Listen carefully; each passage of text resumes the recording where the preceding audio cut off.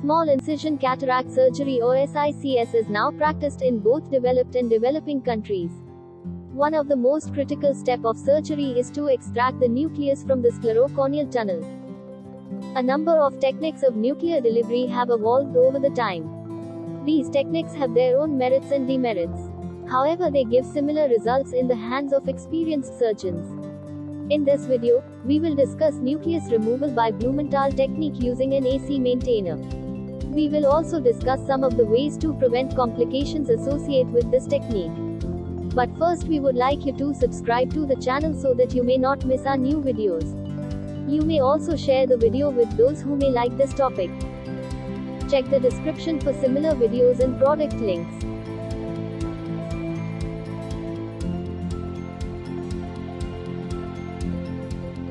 An AC maintainer is basically a beveled steel tube connecting the infusion bottle to the anterior chamber. The beveled metallic tube is first connected to a silicone tube which is in turn connected to an infusion bottle.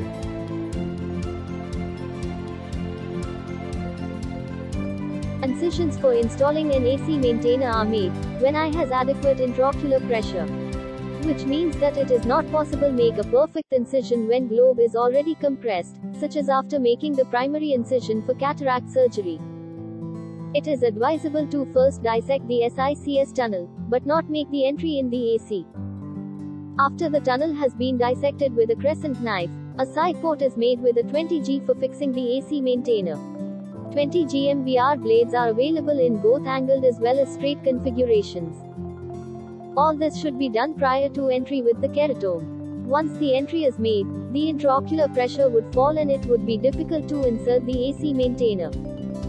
After ensuring that AC is adequately deep with viscoelastic, MVR blade is inserted at the 5 o'clock or 7 o'clock position parallel to the limbus, away from the vascular arcade of the cornea in the left and right eye respectively. Incision plane. While making an entry with MVR, care should be taken to create a tunnel-like opening of adequate size. You should hold the blade in such a manner that its widest portion is parallel to the iris surface. Incision size. A narrow opening causes difficulty in the insertion of ACM, whereas a large opening results in repeated slipping of AC maintainer, thereby preventing the adequate buildup of hydrostatic pressure for delivery of the nucleus. A smooth, controlled entry of AC maintainer averts injury to the iris or Descemet's membrane. Stromal edema may occur if part of the bevel remains in the stroma and allows the seeping of fluid into the cornea. Corneal haziness makes further surgical maneuvers difficult.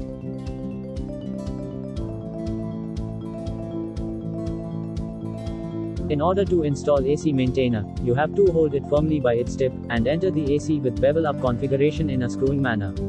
Once inside the anterior chamber, rotate the tube for 180 degrees so that the bevel faces the iris. Prior to its insertion, you should flush it with a balanced salt solution BSS to check patency and remove any air column in the tubing. It is preferable that you insert it from the temporal side.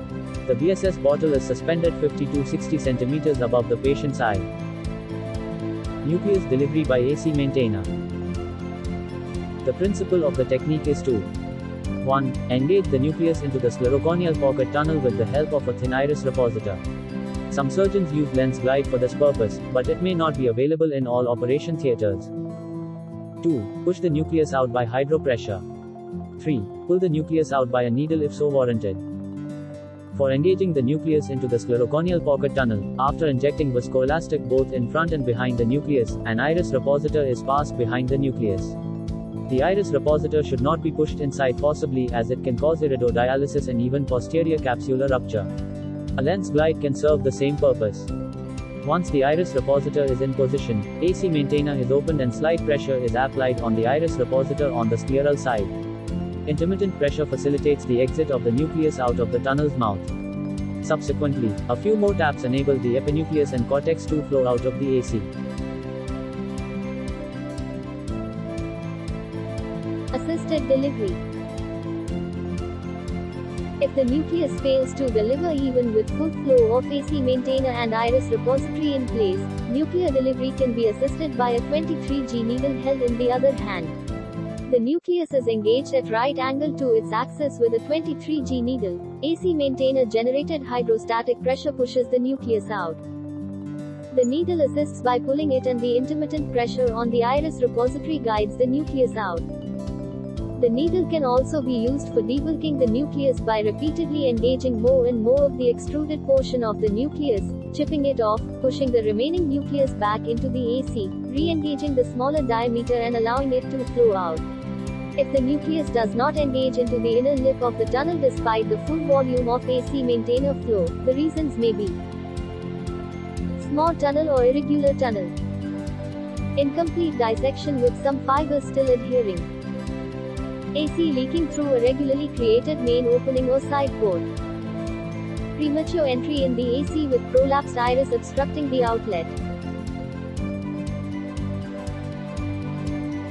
Hope you liked the video. Feel free to share your views on this issue in the comment section. Check the description for similar videos and product links.